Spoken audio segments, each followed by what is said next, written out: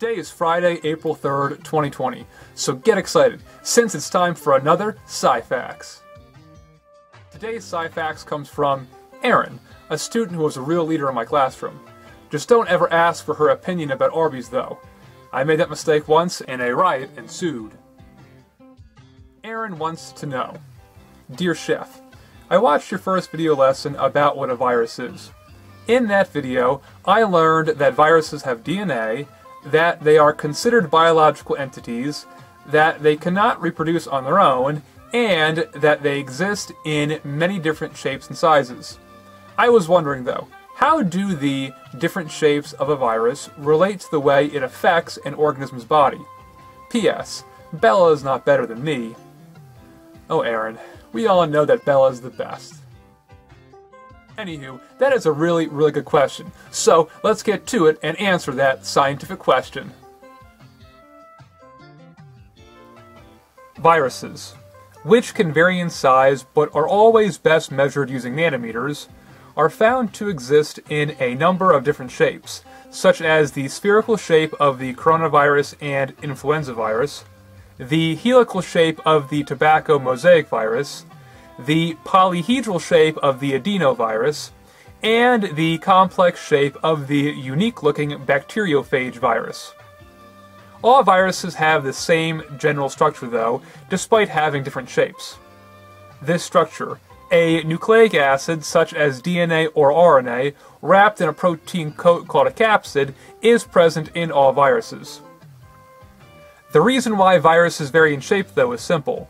It is all due to the size of the nucleic acid core of the virus. For example, some viruses, such as the tobacco mosaic virus, have a long strand of RNA that is best covered by a long, helical-shaped capsid. Other viruses, such as the adenovirus, have a polyhedral structure surrounding its core of DNA, which is the most proportional, symmetrical, and efficient structure for the proteinaceous capsomeres that make up the capsid to form around this particular virus's DNA core.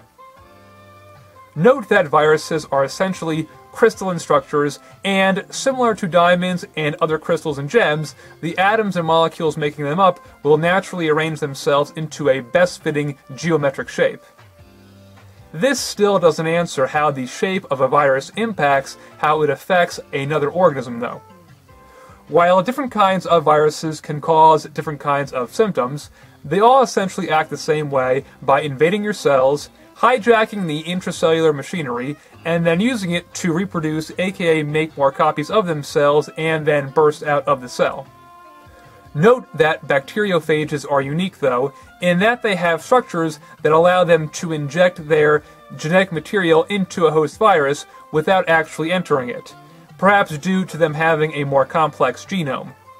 The complexity of the genome, aka genetic information of a virus, leads me to my next point, though. The size of a DNA or RNA molecule corresponds to how much genetic information and thus instructions are present on it.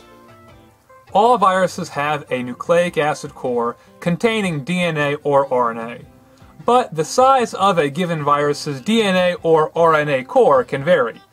This leads to the unique shapes and sizes of viruses that we see, since a virus's structure must account for the size of its nucleic acid core.